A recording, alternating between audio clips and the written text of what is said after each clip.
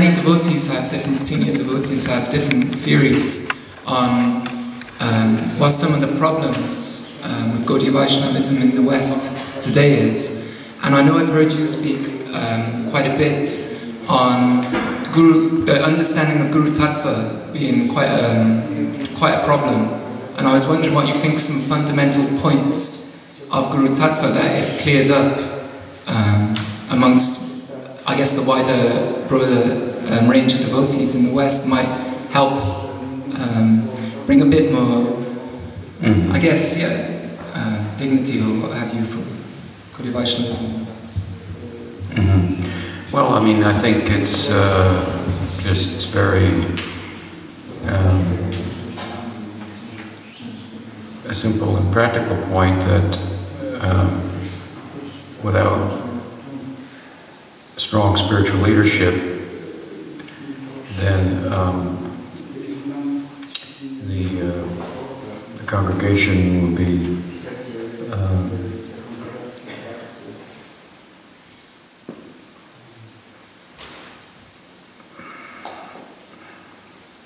lacking in understanding and spiritual enthusiasm, and there has been in the community, international community of Gaudiya Vaishnavism, quite a problem with spiritual leadership. So it would seem from that yes, there's a misunderstanding of Guru Tattva as far as who's a guru, and what are the qualifications, what that involves, and so forth.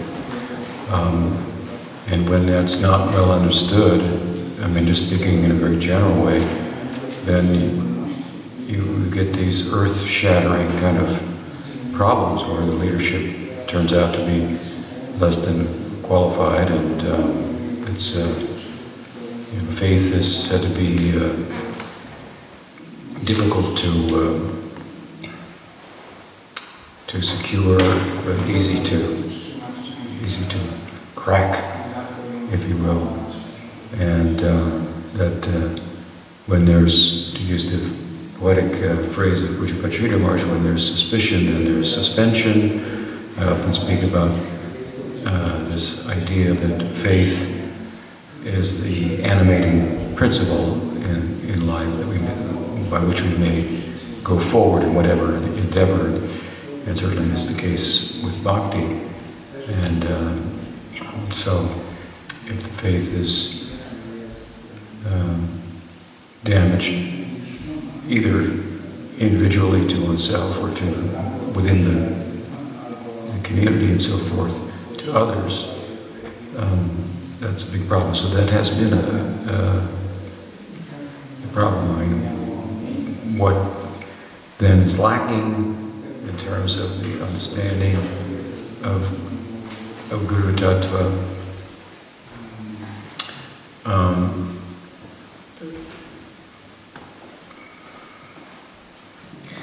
there are a number of, it's a complex tattva, and what I would say that I am, in a broader sense, a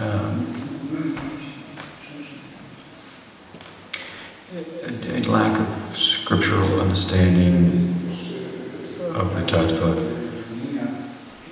is probably at the heart of then the problems that we see in failed leadership. And so perhaps it's not well understood and then taken up by persons not qualified because they don't understand it, and so it's a recipe for problems.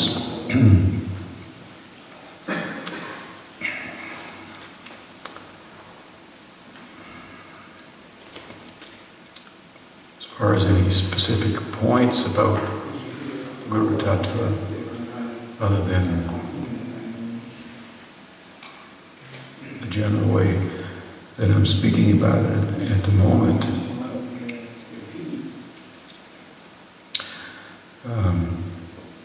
There have been, for example,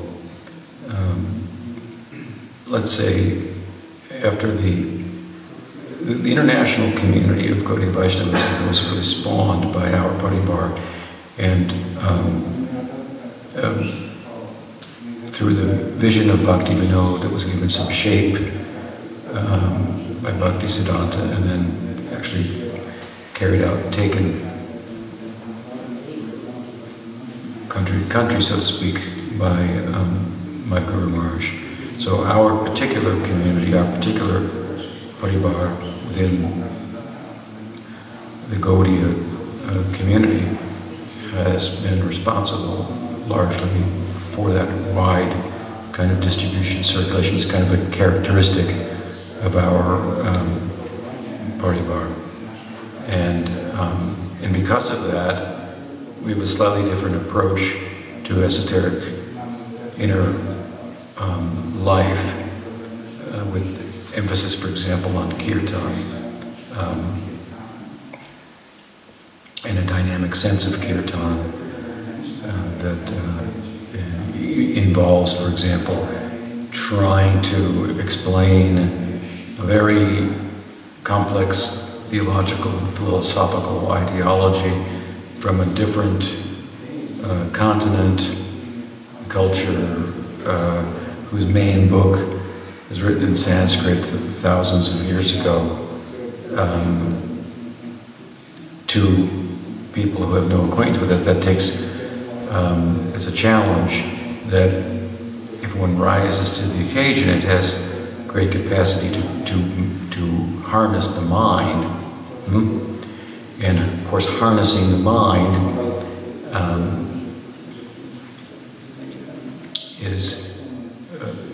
opens the doorway, if you will, for inner life. You have external bhakti, you have internal bhakti, and the harnessing of the mind and the senses is required through the in the context of the practices, through such practices, to if one is to significantly experience inner life and cultivate it in an ongoing way. And so, as I say, this is quite a challenge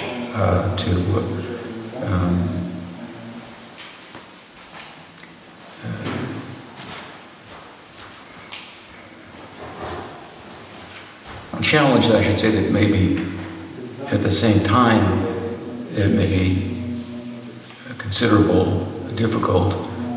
Controlling the mind in general is difficult, and it may be an approach that is difficult at the same time, more readily, more suitable for the larger international community in a modern world, compared to living along the bank of the Ganges in an ashram in Navadvip, and conducting oneself with a small community in ways that are likely very, very similar to what was taking place centuries ago, without much change. A community that doesn't know about, care about the rest of the world, so to speak, that wouldn't be known about if it weren't perhaps for our paribar and so forth. So those types of communities are there, the vitality of them and so forth, that would have to be examined on an individual basis, and I'm sure that there there's plenty of Anishta Bhajana Kriya going on there, and there are probably problems as well, but it would be more challenging for a person from California, let's say, to try to do that in California, or to go there and live there. And so, nonetheless, they need a challenge to harness the mind, and this was somewhat the vision of Bhaktisiddhanta Saraswati Thakur, to say, try to give shape to Bhaktivinoda's idea. It was an idea of Bhaktivinoda to interface with the modern world, but it was an idea that it's not that he thought, maybe I should interface with the modern world. He was interfaced with the modern world. Therefore, sometimes I refer to him as the first Western convert, because his body was in India, but his mind was in the West, largely getting a Western education, working for the British, and so on and so forth. And I was speaking about this the other night. It's interesting because at the time of the formation of the Sampradaya, the founding Acharyas, the Goswamis, this was a period that coincided largely with a revolution in Europe, the Copernican revolution, which was, as you know, the idea that the planets revolve around the sun rather than around the earth, and the beginning of the European scientific revolution. Observation from a certain perspective, it brought question to the dominant in the West worldview, which, I mean, I'm talking about Europe, which was a biblical worldview. So some of the observations seem to contradict the revelation, the biblical revelation. And so they had to theologize and think how to look at that revelation so that it wouldn't be in contradiction to what's right in front of your face, something like that. So meanwhile in India, quite a distance from that, there is evidence that there were some traditionalists, not Gaudis, but traditionalists means persons whose worldview was entirely informed by the sacred texts.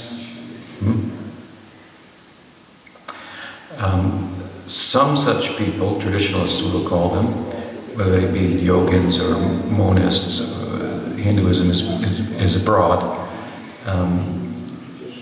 umbrella of different disciplines and so forth. But some of them were aware of that and tried to respond to it, and in some ways they did. But our Gaudiya Acharyas, they didn't bother with it, or they didn't know about it. As I was saying the other night, they were pretty busy just establishing credibility for their worldview within India in relation to other traditionalists, other sampradayas, and so forth. But by the time of Bhaktivinoda, I mean, obviously it couldn't be ignored. He was kind of coming from there, in a sense, with it, and meeting then Chaitanya Charitamrita, being inspired, seeing the Bhagavad through the light of the person of Chaitanya Mahaprabhu. The example of Chaitanya Mahaprabhu explained to him what is the Bhagavatam really saying. That it wasn't hedonistic, that it wasn't licentious, that it wasn't mythological in a pejorative sense, or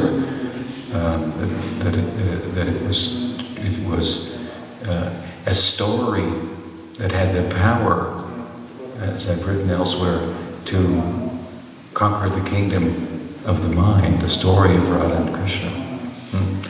It had the power. And harnessing the mind, of course, in the yogic sense, in a comprehensive sense, and mastery over the human passions, might open a door, as it does, to an inner life that the scientific revolution didn't get to. You know, from the idea that the planets revolve around the sun rather than the earth, to the idea that the world is orbiting around the Atma, around consciousness. You might get maybe a glimpse of that relative to your interpretation of quantum mechanics, but you see it firsthand, subjectively, through these inner disciplines for inner life, right? So at any rate, Bhaktivinoda Thakur and Alan Parivar had to interact with the modern world, and so some innovation was necessary. And the purpose or the concern was the same, to involve people in bhakti through the angas of bhakti, the limbs of bhakti, the practices of sadhana bhakti, in a way that they could actually become absorbed. I mean, this is the whole center of it. It's not just some rote thing that you go through every day, but the idea is that by it you can control the mind. Therefore, a sadhaka has to be skillful, as I say sometimes. So you might find your mind can become more absorbed by hearing than by chanting, or by archan than by kirtan. With deference also always to kirtan, given that it's the dharma for the yuga and so forth, and it's power. But the point being is the idea that to harness the mind and the senses. And so, you know, like I say, if you're in Bengal or living along the bank of the Ganges, and there's a method for controlling the mind, with esoteric yantras of the Leela to memorize and so forth. I mean, this is really what this is really about. Is an approach to smarnam, approach to controlling the mind, so to speak. And once that's done, it's like, let's take Buddhism, for example. Okay, go in a different direction. Buddhism, the Buddha just said, look, the world is about suffering. You're suffering. I've got the cure. And the cure is that the cause of the suffering is the thirst for things, desire. And so you have to extinguish desire. Nirvana means to blow out. I don't mean to blow everybody out, but I mean like to blow out a candle. I think he blew some minds, but sitting under the tree, as he did. I was saying the other night, all he did was sit under a tree. The whole world came to him. Ashoka came to him in India, and India came to him then, because the king now, who had the sword, was a Buddhist, so you had to be a Buddhist too. But it was powerful. He just sat, right? It's easy to sit, but not that easy to sit for too long. If you sit for long enough, the whole world will come to you. The TV cameras will come, the newspapers will come.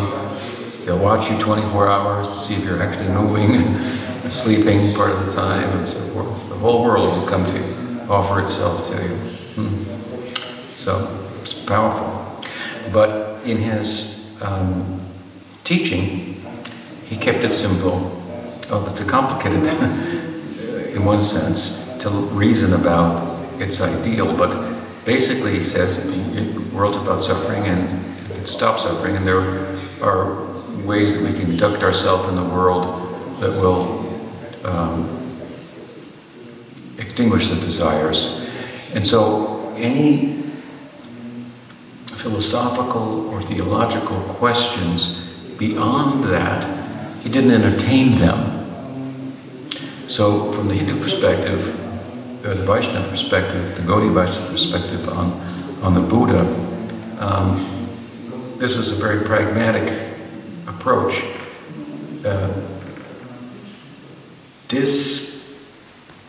Disassemble, deconstruct the ego, which is, I often say, is we are our desires. The advertising companies are savvy, to that, right? So and they pick up on your internet where you've searched, so they know your desire. That's you. That's your car. That's you. Or this is your whatever. Right? So we're kind of made up of our desires. It's a false identity. Our desire for acquiring, for having, and then there's a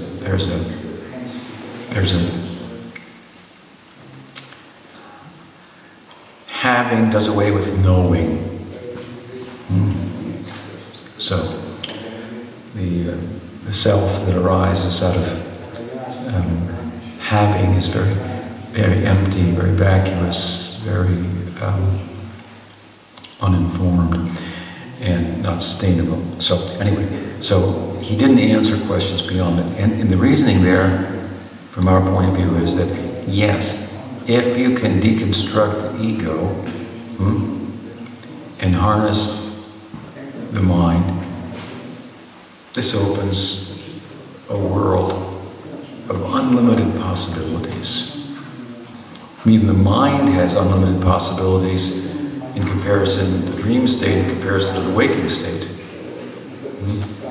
I'll give a simple example. Prabhupada just say, well, you can have a mountain and you can have gold, but you can't have a golden mountain, but you can in your mind. So the possibilities are increased. The mind, the dream state. This is the realm of meaning and possibilities and values and so forth. The physical world has none of those things in and of itself. So, at any rate, beyond the mind is the self. And when it's unencumbered by the mind, by psychic and then physical matter, then what its possibilities are I mean, you can't imagine. And so he kind of wanted to open the door to that, and then why talk about it? Just get to this point, and then those possibilities that can't even adequately be described with words and thought and philosophy. You'll be at the doorstep.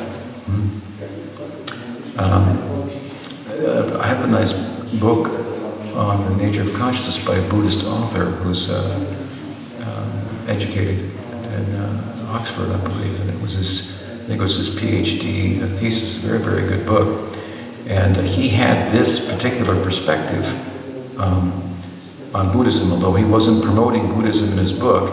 He's a Buddhist, and he was promoting the idea that consciousness is the I am of each individual that will never go away. It's not a product of the brain, and so on and so forth, which is naturalism, physicalism, materialism, these prominent disciplines today. And so he makes really good arguments because he was well educated, right? With the opposing perspective, the naturalist, materialistic perspective. But when he gets to the end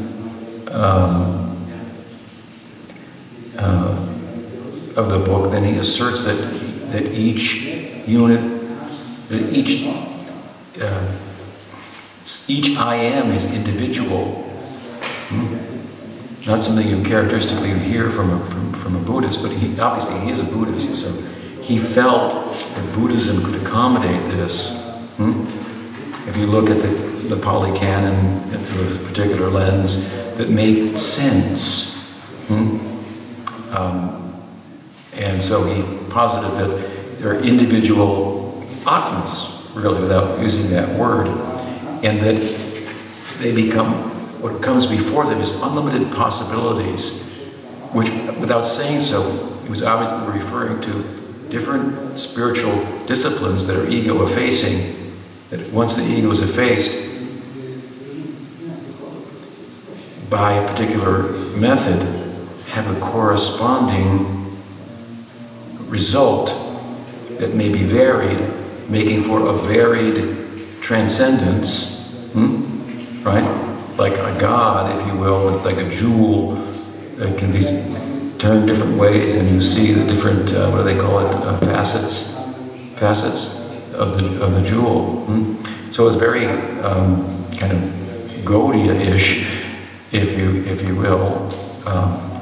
But the point is, anyway, that I'm making, is that that the central focus, in one sense, of the bhakti discipline is to control the mind. I mean, Bhava Bhakti is a controlled mind. It's controlled because the Sarup Shakti has taken over the mind and taken over the senses, or started to in a significant way.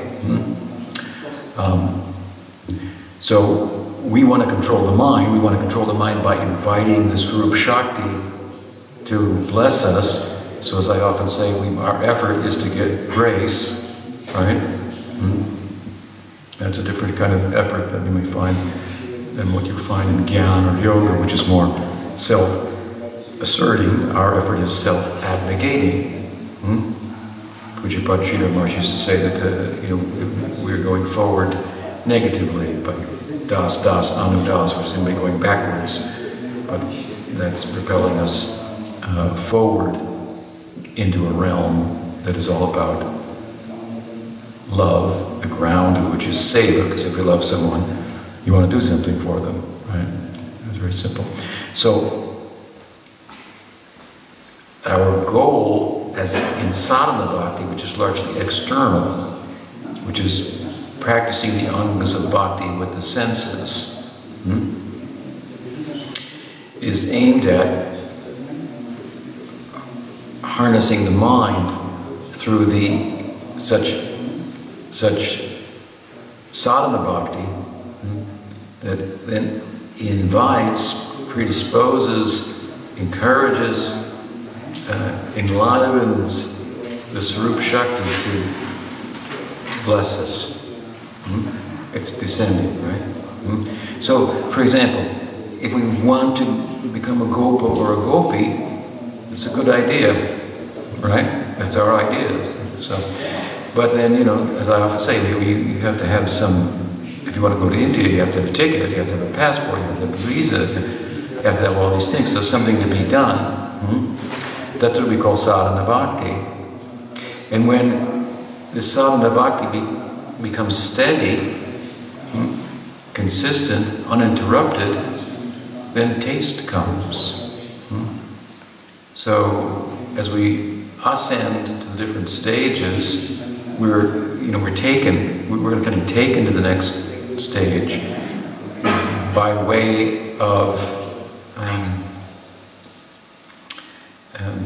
identifying ourselves, absorbing ourselves that much more with bhakti.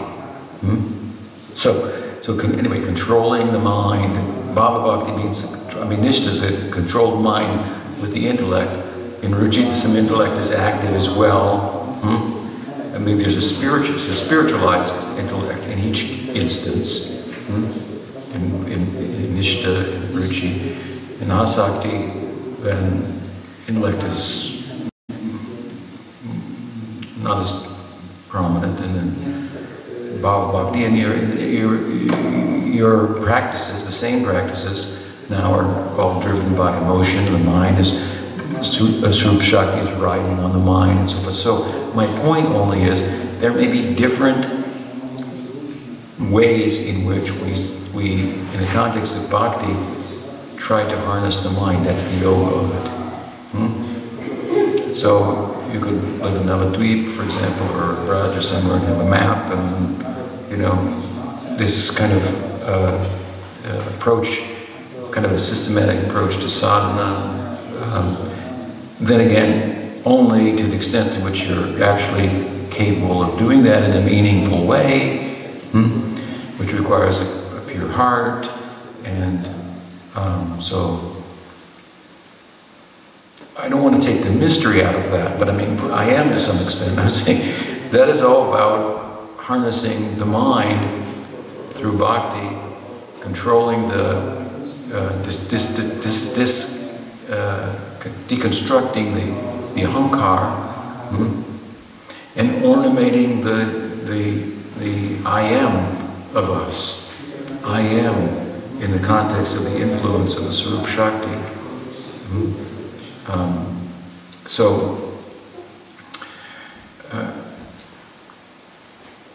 What Bhaktivinoda Thakur, in the hands, really his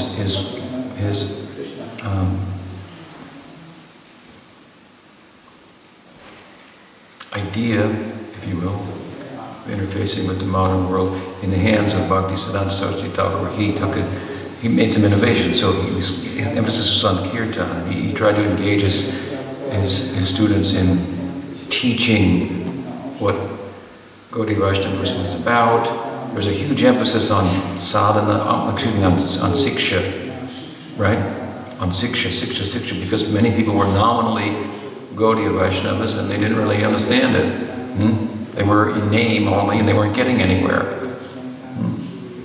And there were also gurus who didn't understand it and used it as a business, and there were misrepresentations. It's not only in the modern time. There's no, people sometimes say, I want a guru from India. Well, per capita, you've got more bogus gurus in India than you've got in any other country. That's for sure. That shouldn't discourage us. If there are bogus gurus, there can only be bogus gurus if there are real gurus, right? So keep looking.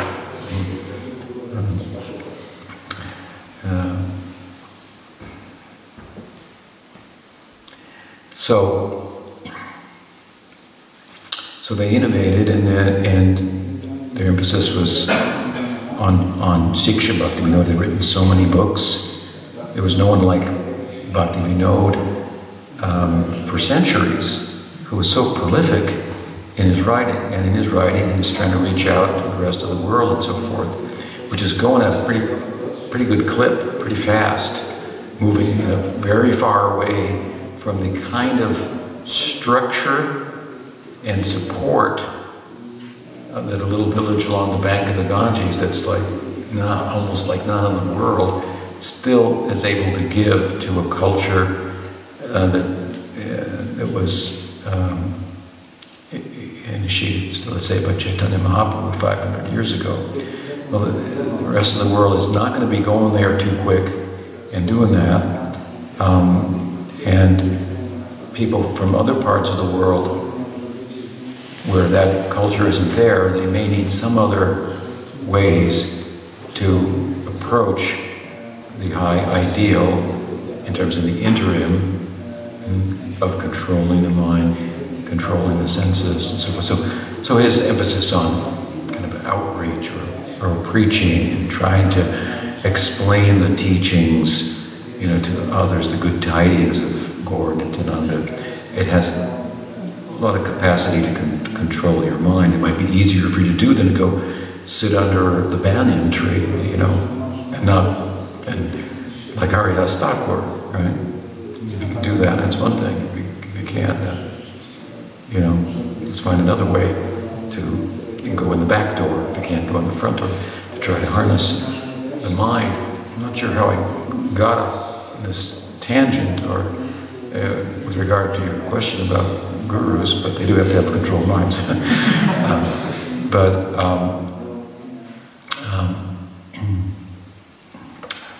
Maybe it'll come back to me, but at any rate,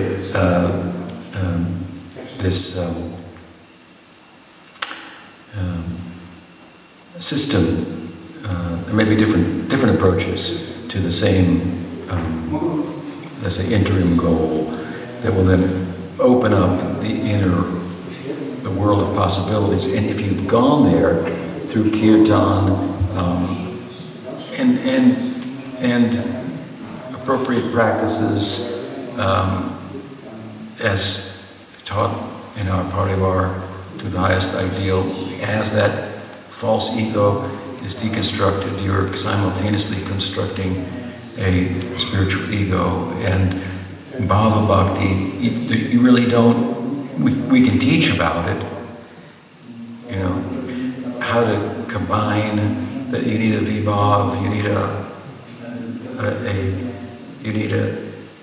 udipanas, you need this kind of vibhav, that lamana vibhav, udipana vibhav, you need sattvika bhava.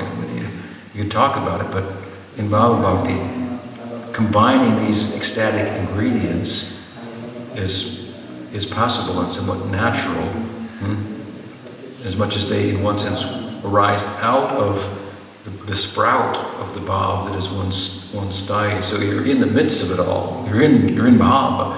So to try to do Bhava Bhakti and Sadhana Bhakti is what I'm saying is a little difficult. And so do Sadhana Bhakti, understand the focus, and the world of spiritual possibilities will become open to you, and that in relation to your approach. Our approach is Bhakti, it's Raga Bhakti, and so forth. So gurus, forgive me, but somehow I went in a direction for the moment.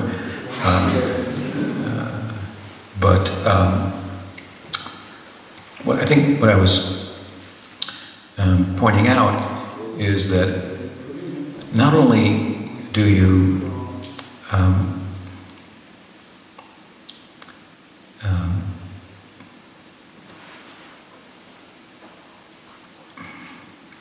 need qualified gurus, but you need gurus that can are qualified in relation to the world that you're living in, whether it be London or Brighton or Helsinki or Warsaw, and the whole internet. If you live on the internet, as the younger generation is doing more and more.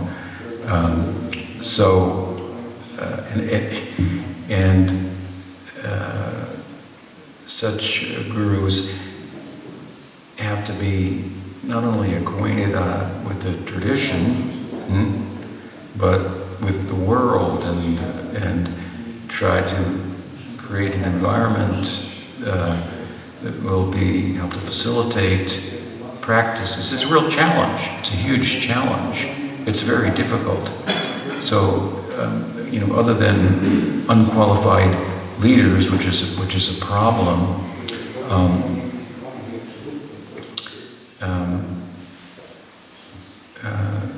the world's a problem. It's very different. It's not a conducive setting for.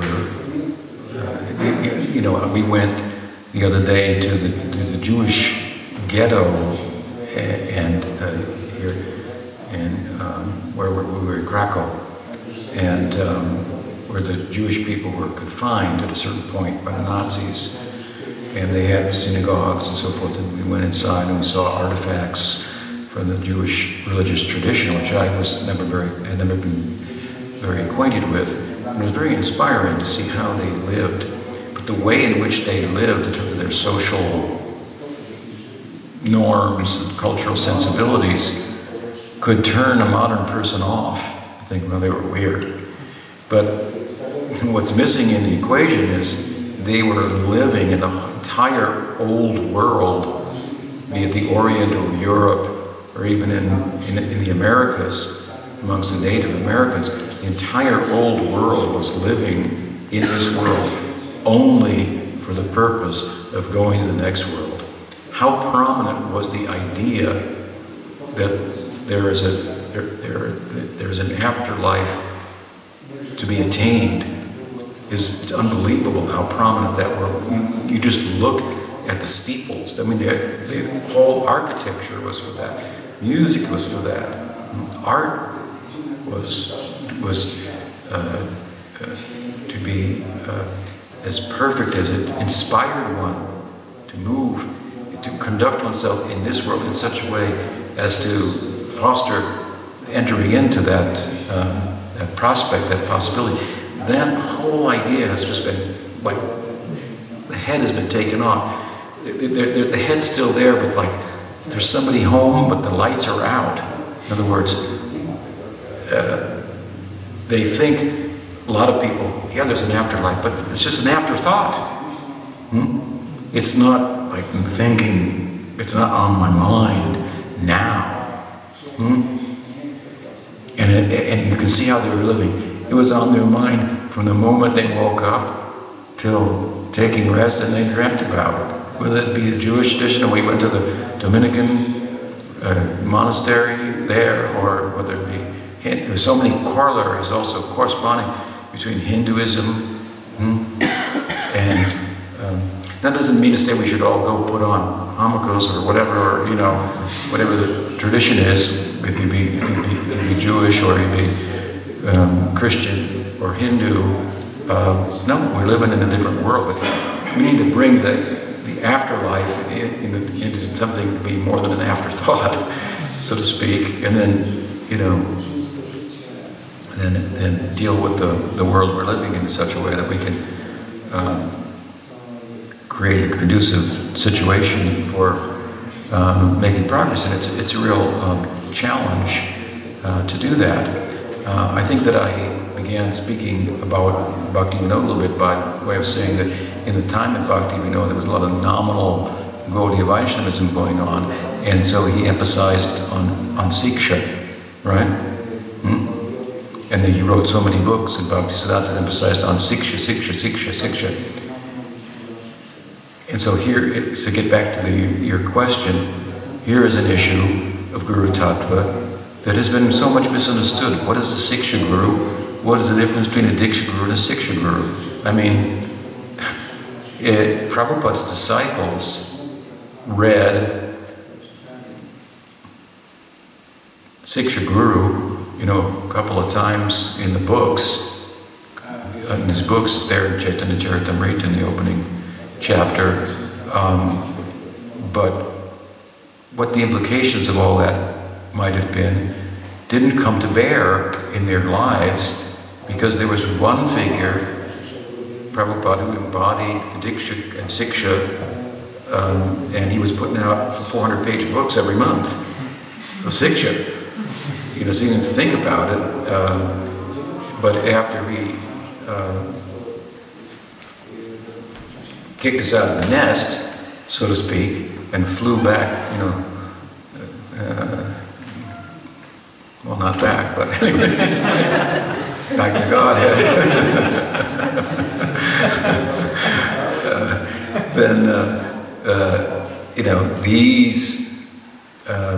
This is an aspect of the Guru Tattva, a multiplicity of gurus, plurality of gurus, different ways in which this Siksha Guru term could be applied. In a general way, in a specific way, in a way that even took more prominence in your life than Diksha Guru. There are different ways in which that, it depends on the person. One might have in a general way say, like the disciples of Bhakti Siddhanta Saraswati Thakur, who had disciples, and they knew one another. Ban Maharaj knew Sridhar Maharaj, knew Keshav Maharaj, knew Puri Maharaj, and so forth. And so they were different, they had their own missions, but they had some kind of camaraderie. They kind of had like what would have been nice if it happened in ISKCON, 11 gurus in 11 different sections of the world where they paid attention and were the leading inspiration, and they all had their own particular flavor of Prabhupada, so to speak. And you could go there and taste that flavor of Prabhupada through them, or another one in another place, and so forth. So I thought that would have been very nice. 11 gurus for a mission like this. It's a fair number. It's a pretty good number. Now they want 1,100. That means it's getting to be a problem here, because they're not these are not like common commodities. Again, if you understand Guru Tattva, you understand Sudurlabha Bhagavata Hila. Okay, this is a rare commodity. And that means it's a rare commodity on every level. Jiva Goswami gives 3 levels of Mahabhagavatas. Each level is rare. Pujyapada Sridhar Maharaj gave an example. One has 2 feet in the spiritual world and extends one here. One has 1 foot here and extends one there. The other has 2 feet here, and his eyes or her eyes are always there. So this was a way of speaking about the 3 types of Mahabhagavatas elaborated upon by Jiva Goswami. He gives the example of Narada Muni, who saw Krishna in the forest, and then Krishna disappeared. He's the first kind of Mahabhagavata. He's obviously not perfected his life, spiritual life. Krishna appeared to, yes, I'm here. Now come after me. Intensify his practice, and so forth. He had desire seeds, but his bhakti was so powerful. It's like if you take water and you pour it on a seed and you keep pouring it, it's never going to sprout because it's going to get waterlogged. So the seeds couldn't manifest. This type of Mahabhagavata. And then the second example of Jiva Goswami is, and I was speaking about him last night. Who's that? Sukadeva Goswami. He's a Mahabhagavata who's got 1 foot here and extending one there. He's not perfect. Sukadeva Goswami, the speaker of the Bhagavatam, he's a sadhana siddha, making progress through kirtan. This was his way. He has been described in Bhakti Rasamrita Sindhu as an example of one who became perfect by kirtan. Sanatana Goswami describes him as in pursuit of Gopi Bhav, speaking Srimad Bhagavatam. And he spoke the 5th canto and 3rd canto. This is his method. He didn't just speak the 10th canto, but when he got there, that was the longest canto. It's almost bigger than all the other cantos together. So he arrived at the 10th canto, and he was qualified to dive into the person of Krishna and his Braj Leela and so forth. And then of course the 3rd type is again Narada Muni. After he received his Swarup in the 1st canto, he's given his Swarup, awarded a Swarup, a spiritual body by Krishna. And then he's in the world. So he's got 2 feet there and he's come here, something like that. So all of these Mahabhagavatas are rare gems to find. And you will not be able to distinguish between them without applying your intelligence in the teaching. So part of the problem of Guru Tattva is that the students are not applying themselves to the text. Of course, they have to be educated by somebody, but well enough to understand who's who and whatnot. So important. The scripture is important, Bhaktivinoda Thakur was writing so many books, the emphasis of Bhaktisiddhanta on siksha. It's not that it's more important than diksha. The seed is as important as the water. You know, if I give you a seed, I don't give you any water, then what? If I give you water and I don't give you a seed, then what? So the seed, diksha, the mantra, is the whole idea in the seed form. The whole concept in the seed form. It's how Jiva Goswami describes diksha. That it contains a relationship with Krishna in the mantra. Jiva Goswami tells us in his Bhakti Sandarbha, we should think like this, he says. I received this mantra from my guru. May I chant this mantra such that I may become a gopa. That's what he says. Or, I may become a gopi. That's basically what he says. I mean, that's the fruit of the mantra. It's not like you got to do something else with it. You know, here's the Hare Krishna mantra. Could I have something more? Okay, here's the Gopal mantra. Could I have something else? Maybe you want to use those two, together and understand the significance of the diksha and so forth and apply yourself. But at any rate, they were giving siksha. So I just bring it up because the siksha guru, that's been a problem. Turning again to your question, what is this? The Prabhupada's disciples didn't understand what is a siksha guru. Therefore, when I, for example, embraced a siksha guru in the person of Pujat Bhaktivedanta Sridhar Goswami Maharaj, I was thought to be,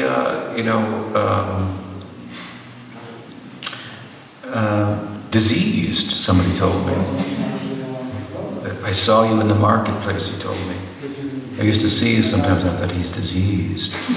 I saw it, I met one, this fellow, I can't remember his name, but I met him, and I thought, I saw something. I met him, it was years ago, I was talking to him, and he was looking at me, and I think, what was on his mind? What was he thinking? It looked so weird, looking at me like he'd just seen a ghost. I realized, that here I am talking to this guy, and he's rejected Prabhupada, is basically what they thought. So, obviously, that was far from the case. I embraced someone who could show me a side of Prabhupada that only he knew. He had a relationship with Prabhupada. I mean, I knew everything that my godbrothers knew and godsisters knew about Prabhupada. I mean, I don't know all the anecdotes they tell in all those books they write that are popular about Prabhupada. But I was pretty well read in Prabhupada's books. I mean, I was very well read. That's what I did. I only did that. I read the books and I sold the books. That's all I did for years. We'd read them in the car, going out, read them in the car, going back.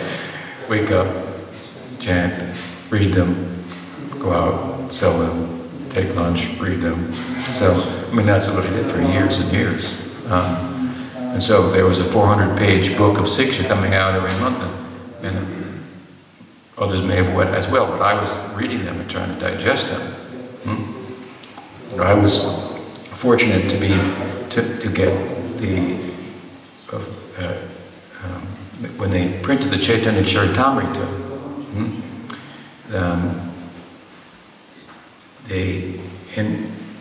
and with Bhagavatam also, they would do a few books that had gold, bonding on them around the pages, gold, and then that would be a set for Prabhupada and a couple of other persons. And I was just a brahmachari, but someone I knew see, it's not what you know, it's who you know. If you know Krishna, you're okay. If you know, so I knew somebody in the BBT, and he was in charge of it, more or less. So he was sending me, I didn't ask for it, but he was sending me a copy off the press, and I got these gold-bound ones. I shared them with other buddies. So we were getting the Chaitanya Charitamrita like before it had actually been circulated to the rest of the devotees, and we were just devouring the book and so on. So I knew, I mean, as much as Prabhupada's in his books, right, in his Bani, you might tell a lot of nice stories about Prabhupada, but if you don't understand his teaching, you might misunderstand the anecdote also. It's quite possible what the implications of it were, and so forth. Like, for example, I know somebody who wrote a book with an anecdote about Prabhupada didn't want us to associate with Sridhar Maharaj. After going to the mouth and inviting him, he said, "No, I don't think we should." Changed his mind, as if, but he didn't understand, because he didn't understand really the teaching. He came to that conclusion. The real conclusion is, Prabhupada obviously wanted us to have the Siksha of Sridhar Maharaj, but certain circumstances got in the way. If those circumstances were removed, then there you go. And what were the circumstances? The circumstances were, Pujyapada Sridhar was a popular sannyasi amongst his godbrothers who would go to him and ask questions, seek his association. They would pay their obeisances outside the moth before coming in. And they were gurus with their own missions. So, at the same time, some of Prabhupada's godbrothers were inimical to Prabhupada. And Sridhar Maharaj was a very gentle kind of person, very much harmonizer. And it's hard. Let's say somebody really bothers you, right? And inappropriately so. And I know that person too. Let's say the three of us were friends. Now this guy's really does something terrible to you. You're going to come and tell me, and you want my sympathy. And I'm going to go, yeah, but because it didn't happen to me, and I've got my relationship with him also, it's, I'm not going to you don't want to see the guy anymore. And I go, well, I'm not ready to, not see him anymore. I mean, it's bad what he did, but I mean, he comes over to my mom, So, this is a nice quality, in one sense, of Sridhar Maharaj. So, Prabhupada was concerned that my disciples may go associate with him, and then some other godbrother who's inimical towards me, or doesn't understand me, he may say something to them and harm their faith. And he had some experience of that. Therefore, because of those circumstances, maybe it's not the best idea, although I really would like that, to bring the whole world to hear from Sridhar Maharaj. After all, Bhaktisiddhanta Saraswati Thakur more or less told Prabhupada to do that. One of the things he asked Prabhupada to bring him out. And this is the greatness of Prabhupada, that he tried to do that. And in his own mission, he saw there was problems with it. And then after he was gone, of course, Sridhar Maharaj said, he brought me out, even after he left.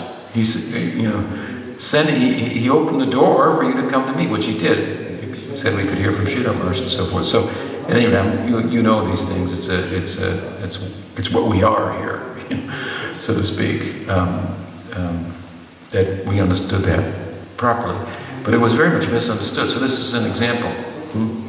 They didn't understand what it means to be a Siksha Guru. Now, in some institutions, one in particular I could think of, in which a lot of my godbrothers and godsisters are in, it's a factory for pratishtha for them. That's what it is.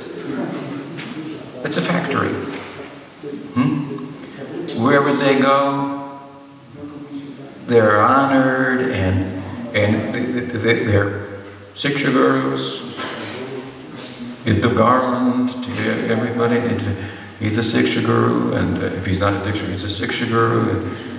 Everybody, because the original, unfortunately, 11 gurus have had difficulty walking in Prabhupada's shoes, then they, rather than hearing from Sridhar Maharaj, they watered the whole thing down and made many gurus. More gurus. You can have as many as we want because even if they fall down, we've got Prabhupada, you know, that kind of idea. You know, it's just like a very confused idea, right, about understanding of Guru Tattva. And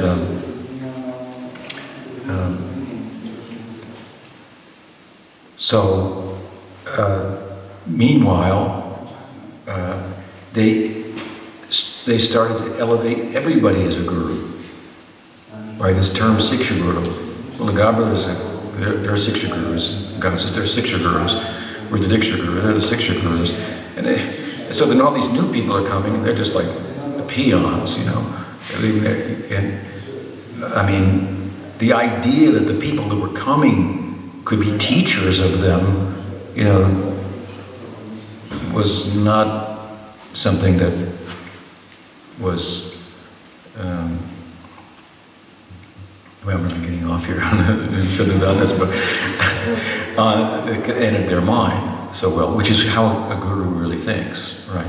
We get the example of Bhaktisiddhanta, who gave the famous address, more humble than a blade of grass, and when he said, sitting on a seat like this, that I consider all of my disciples have been sent to me by Bhaktivinoda to teach me, to keep me engaged, and so forth.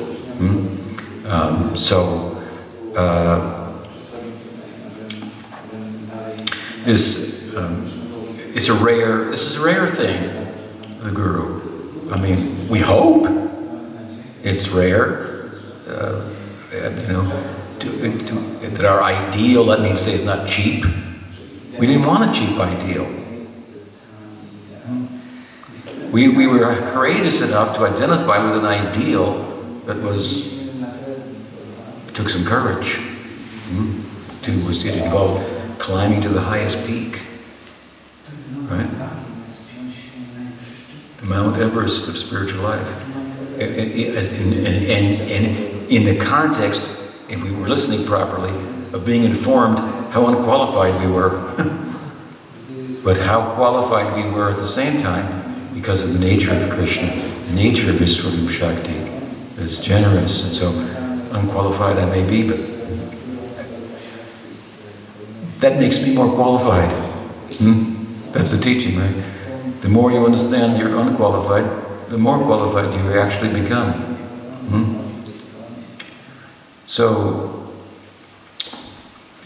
this misunderstanding of the Siksha Guru, for many of my God brothers and God sisters, was very unfortunate because it didn't enable them to take advantage of probably the most qualified Siksha Guru for Prabhupada's disciples. Pujyapad Sridhar Maharaj Prabhupada had lived with for years, and Prabhupada wanted to start a mission around, who Prabhupada wanted to bring to Mayapur, had lived there, but the circumstances didn't permit. Now those circumstances are gone, right? Prabhupada, when Sridhar Maharaj at some point Sridhar Maharaj said, I don't know why I'm still here. This one's gone, Swami Maharaj is gone, Bhan Maharaj is gone, this one, I'm old, I'm blind, I haven't been able to move off my veranda for years. They're moving around and they're all gone, I'm still here. So where's the problem now? You understand? Circumstances. So if we understood Prabhupada's instruction on the matter, we would run to Sridhar Maharaj and have good association and so forth.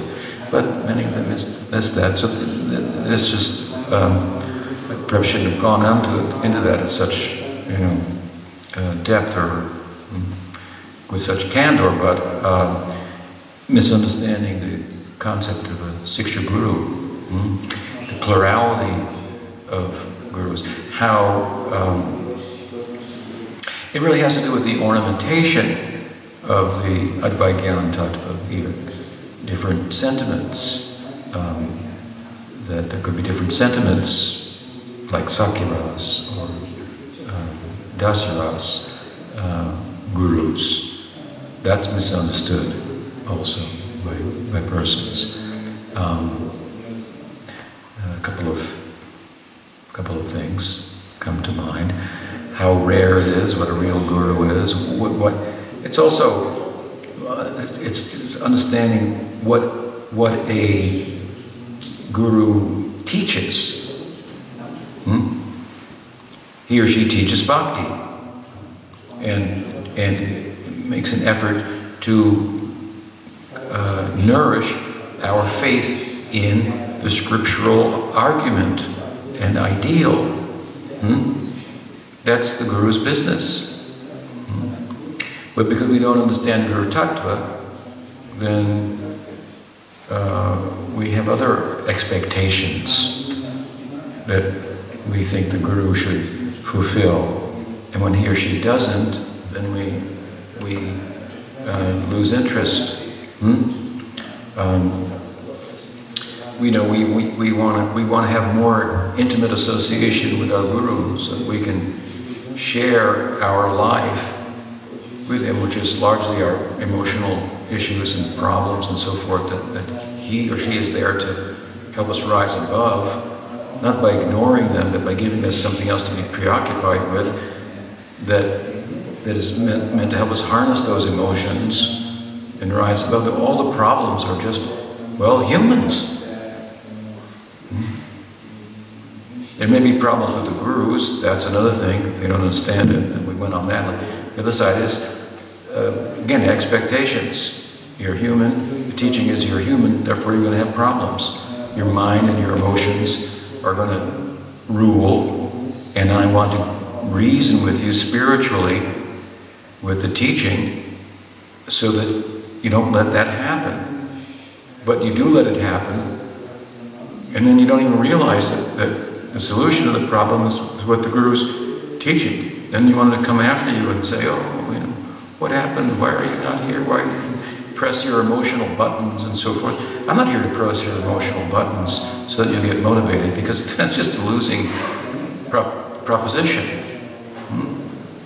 I'm here to teach you that there's life beyond your mental, emotional life, and it can be emotional on a spiritual level, but you have to become steady in your practice, which means you have to apply your intelligence to understand the teaching properly and how to apply yourself relative to where you're at and so forth, and go forward.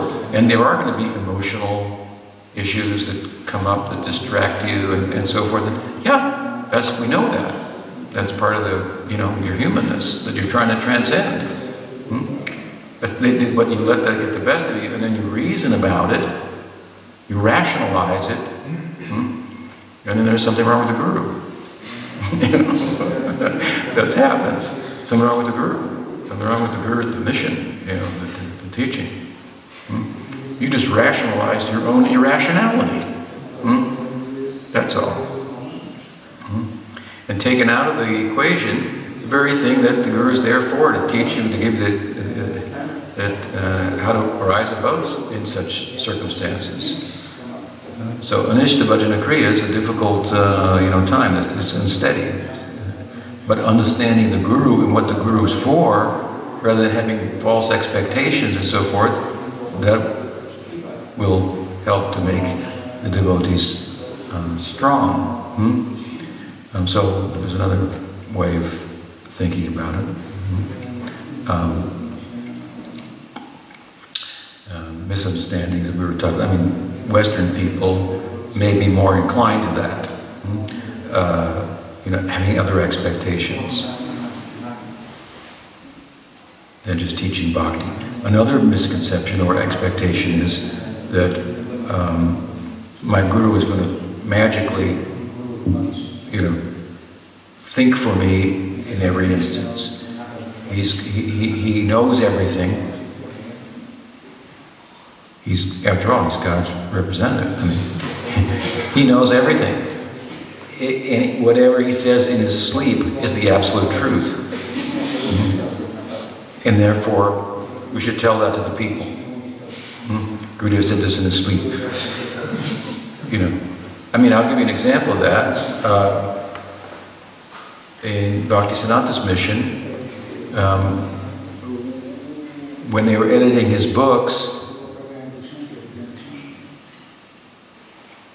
I guess he wrote some things as well. They were editing his writing in English. If there were misspellings, some of the disciples thought, if Guru Maharaj, quote unquote, misspells a word, we should change the dictionary. That's a misconception about Guru Tattva also. You understand? And then, you know, the Guru Dev takes a drink of water and... Oh. There must be some deep leela behind that. Because he never makes any mistakes. He's not a conditioned soul. He's beyond the four defects. He is beyond the four defects. Why?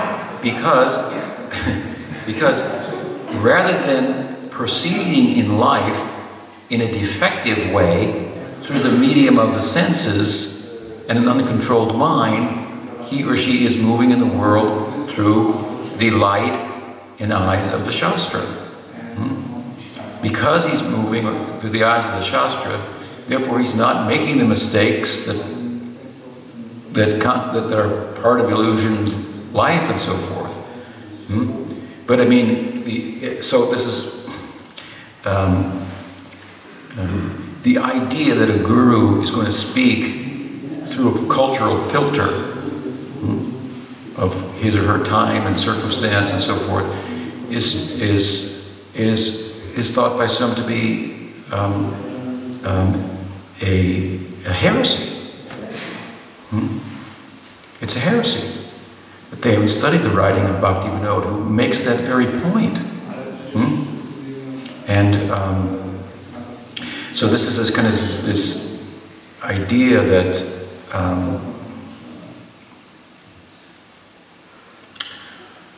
again, is Sukadev not a good, by this measure, Sukadev is not a good enough guru. He wasn't perfect in all respects. He was a sadhana person pursuing the siddha of Gopi Bhav through the context of kirtan.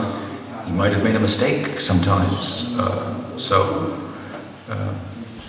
Vyas, he's a guru, he wrote the Bhagavatam, and he said, you know what he said?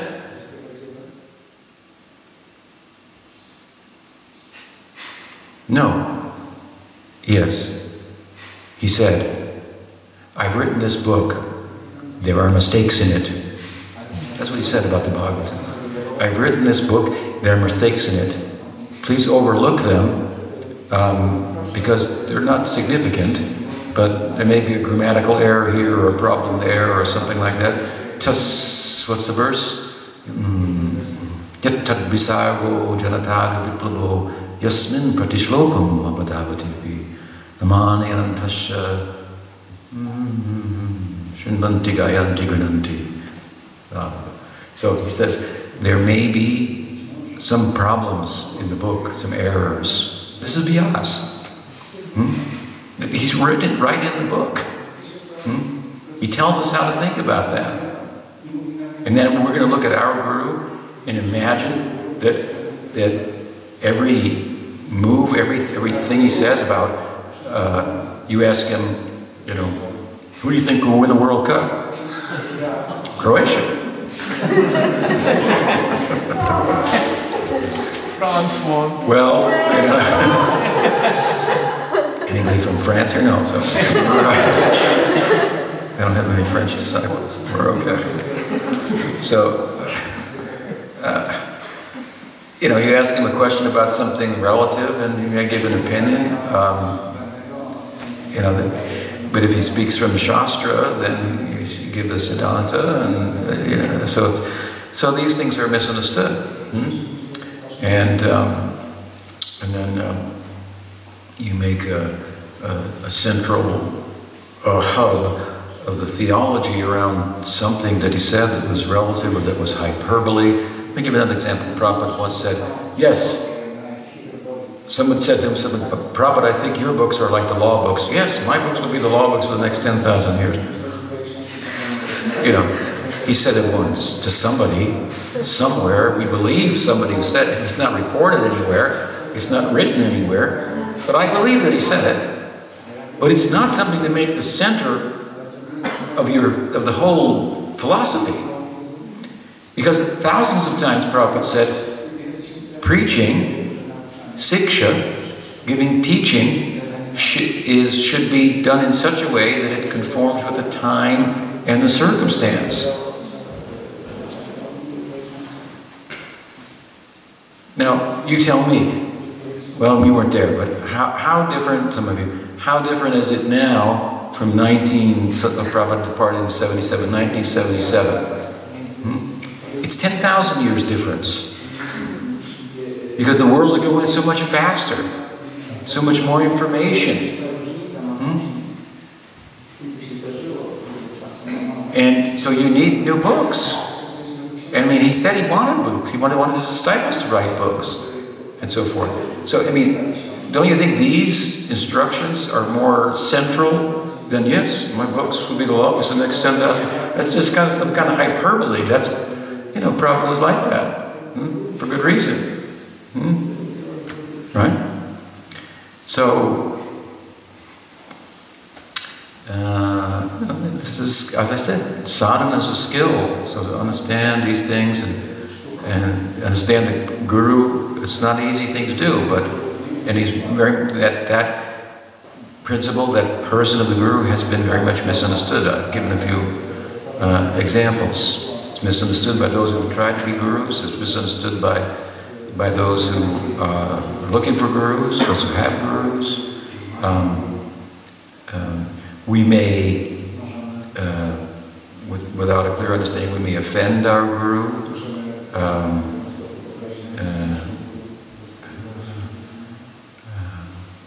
And jump to another guru, and another guru, and then actually the principle of the Siksha Guru was in time of the Goswamis, the founding of the Sampradaya, was kind of a valve, in case the Diksha Guru, for some reason, lacked knowledge, and one could have the Siksha Guru and then fill that gap and so forth.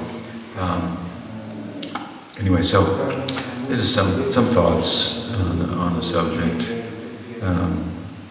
But it is, yes, it is very much misunderstood. We have many false expectations that just, if those are not dealt with, it's just a recipe of not being able to take advantage of the solution to your problem, which is the person of Krishna appearing in the form of the Guru in our lives. Does that help? Yes, thank you. Yeah, so went into some forbidden areas there. Forgive me, but yes. So as a follow-up question, I'm wondering, you were saying about Shukadeva Goswami. You're saying about Shukadeva Goswami, he perfected himself through kirtan. And so he might have made some mistakes along the way and like that. And so similarly, even I guess most devotees who do some kind of preaching and like that, they're also trying to perfect themselves through kirtan. Or I guess what I'm asking is, obviously sometimes there might be mistakes made that maybe not be such a big deal, but there might be some mistakes that can, like you given the example of 10,000 books, it can warp things quite out of control. So is there a kind of qualification to be speaking on those topics? Yeah, well, the basic qualification for speaking is to speak according to your realization and not beyond your realization. And, women will be better at this. Men tend to pretend they know more than they know. Women are much more reticent to speak and put themselves forward unless they're sure, more sure of themselves. Of course, they've been made to think like that by men to a large extent.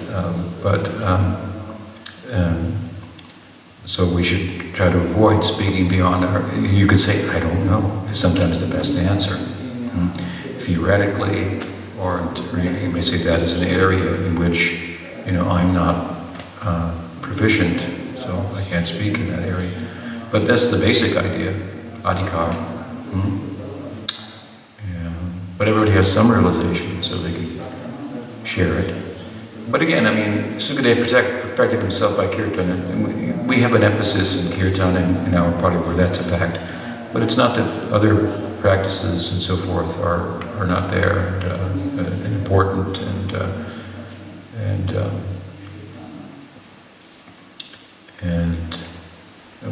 we just, I was talking about it in terms of Kirtana Prabhave, Smarana Svabhave. The Kirtan is a very powerful way by which the mind can be harnessed, and then Smaranam, Svabhav, we will naturally manifest.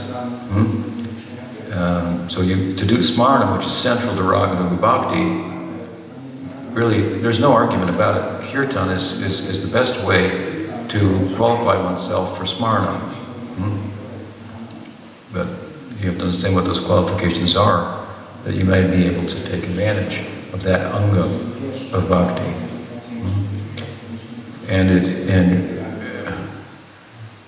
So, yes.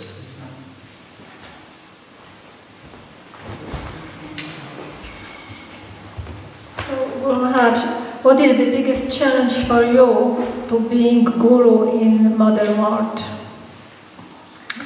What is the... Well, I don't know if there's a single challenge. I think it's challenging to provide, as much as I would like to, a conducive environment for my students to progress in. Given that the fact that they're spread out all over the world, in different places and so forth.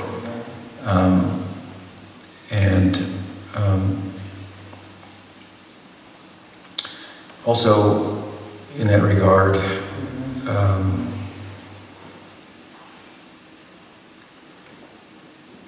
it's hard to form communities, even if people are in proximity to one another. We live in a culture that's very individualistic.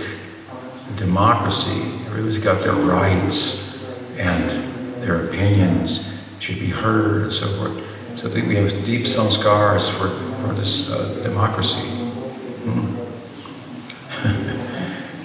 You might be careful about your advocacy of free speech. I mean, we appreciate it. We can speak about Krishna, there's advantages, but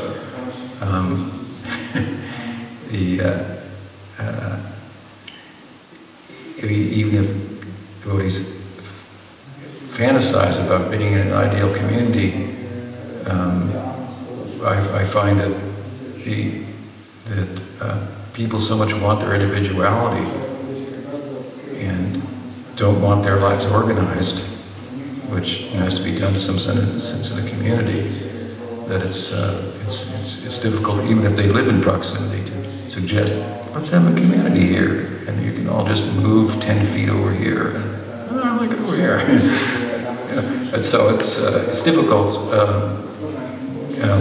given the world, to provide the kind of environment that Prabhupada was successful in providing an environment for practice for most of his students. But one of the, not to take anything away from Prabhupada, obviously, but one of the reasons was because we were joining ashram. We were already halfway in the ashram. We already left home. We were living on the streets, most of us. And we were living in a counterculture, which was revolutionary. And if you left, dropped out, so to speak, what was the saying? Tune in, turn on, drop out, tune in and turn on, something like that.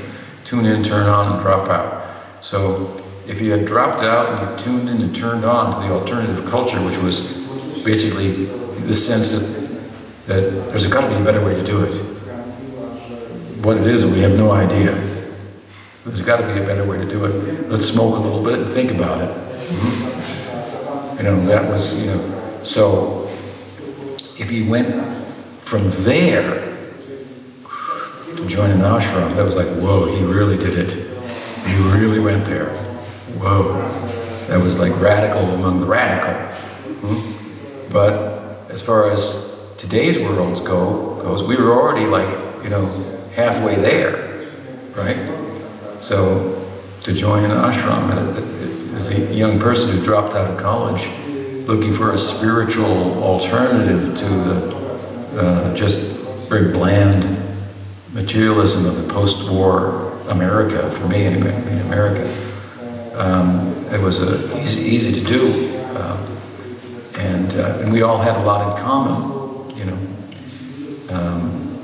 As different as we were, there were certain commonality amongst us as being part of an alternative counterculture. So anyway, probably had temples that were thriving, people were joining, and it was conducive for their practice. Things changed in the world, and it's harder to do that now. So it's a challenge to try to provide, and actually I've come to the conclusion that's going above and beyond the call of duty. Because what can you do? So give the teaching, set a good example, and let people contact the teaching that they will, and let them do what they want with it. Let them go with it where it takes them and practice it. I mean, that's kind of how I think about it now. But it's been a challenge to try to provide an environment that would be supportive, like, you know, proper wanted communities, for example. I mean, that's what I'm talking about. And to do it on the internet or whatnot, so that's a challenge. I would say also, one of the largest challenges is the misconceptions about Guru that you encounter. The idiocy sometimes, the illiteracy, and so forth. It's a real challenge. I mean,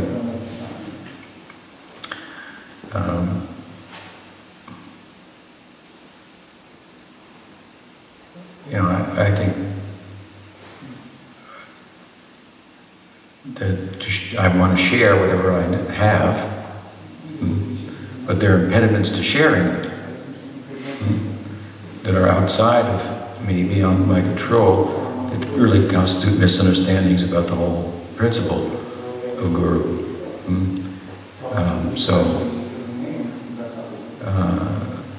These are some of the, you know, one of the greatest challenges is other devotees and their lack of understanding is a real challenge. Their lack of understanding of the tradition, of the teaching, and of what the world is about, even. There are, you know, so many of them, you know, just, I don't know, living in a conspiracy theory or something, you know. I mean, it's difficult.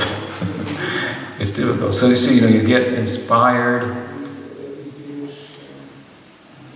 insight, you want to share it, and you go out like a young boy who just discovered something and wanted to tell everybody about it. I just saw this, look. And then you get this response that's just like, I better go crawl back in my hole and keep it to myself. And then you find something else out, and then you can do it again, you know. I keep doing it again. One of my biggest mistakes is that I repeatedly think that irrational people will listen to reason. I keep finding out it's not true, that's not true, it's not true. But I keep doing it. That's frustrating. And I would say it's also a challenge for me to serve in this capacity.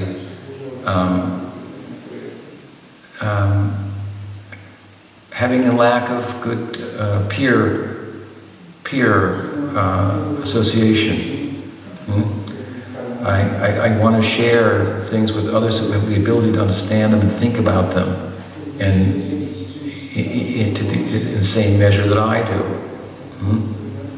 And there may be people like that, but you know, for different reasons, and they're not. I don't have that kind of camaraderie. So those are some of the things that I don't know if anyone in particular is a challenge. So. Yes?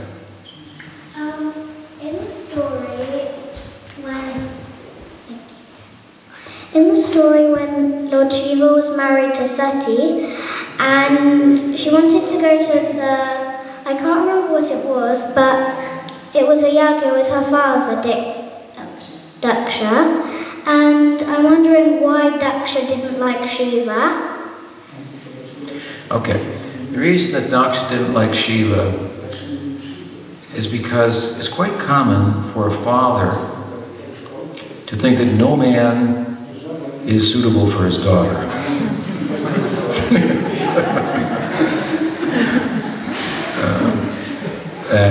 That's, you have to talk to your parents about that one.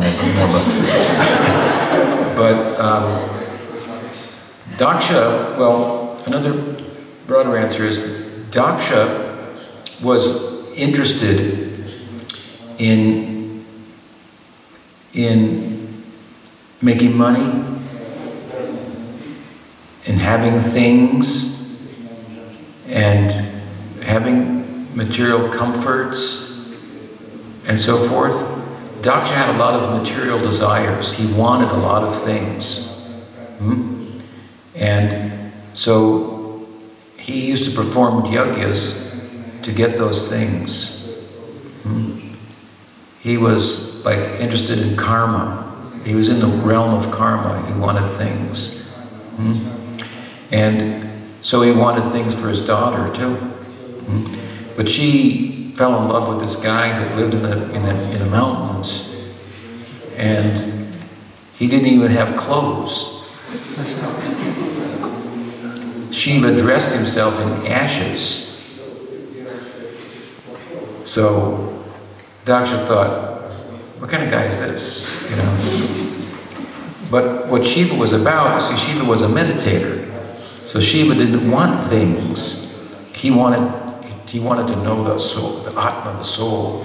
He wanted to serve God in the spiritual world. So he didn't want the material world. And so Daksha was so interested in the material world that he didn't understand Shiva. He didn't understand what Shiva was about. And therefore he thought, this is not a good husband for my daughter. And therefore I'm not going to, I can't even look at the guy. That's how he thought.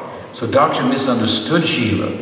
And he misunderstood, sometimes, just like, let me give you an example. Sometimes I walk on the street, I'm dressed like this, and people who are not spiritual, but they're material, they might even be in a different religion, but they're kind of material. They want God just to give them things. They ask, instead of asking God, how can I serve you? They ask God, please serve me. God give me this, God give me that, and so forth. So they see me on the street and they go, what's that? They look. They don't know that somebody dresses like this, what they're about, why they dress like this. Like, I dress like this, I have the same clothes. You might notice I wear the same clothes every day. I wash them. I wear the same clothes every day. So it means I'm not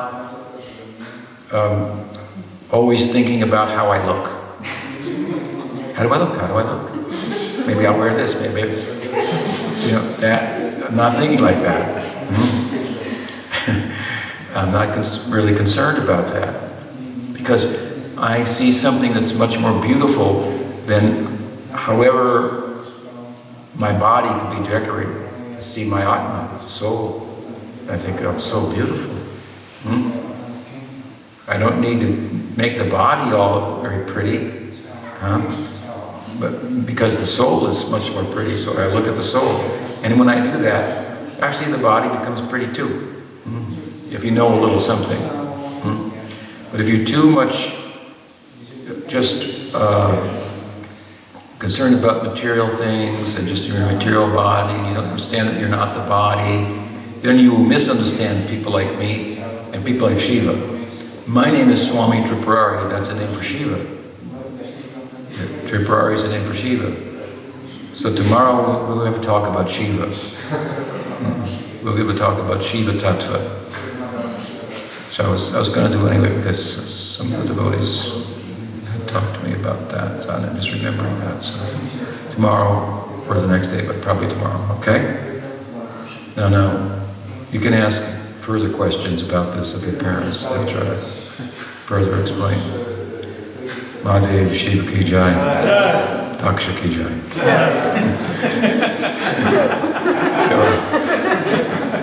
Srimad Bhagavatam Ki Jai. Prabhu Premanandi.